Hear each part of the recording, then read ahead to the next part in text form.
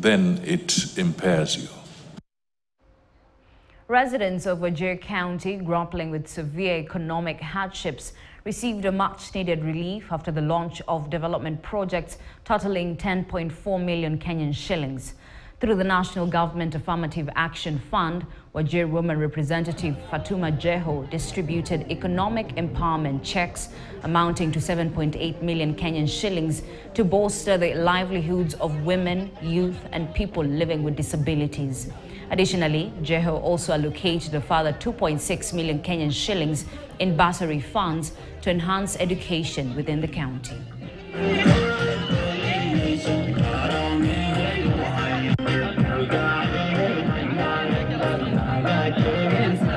Kitu imetuleta hapa leo ni kulaunch programs za ngaf.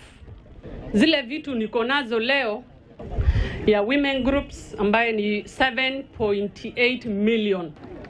Naambia wamama checks zenu ziko tayari. Zile zitabaki tafadhalini muende muchukue hizo checks. Kitu kingine tuko nayo hapa ni bursary ya quota ambaye ni 2.6. Nimeletea wasichana sanitary pads. Msichana akikosa kupata hiyo sanitary pads haendi class.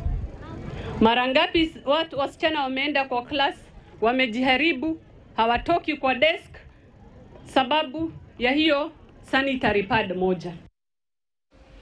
The government has been put on the spot for failing to act following the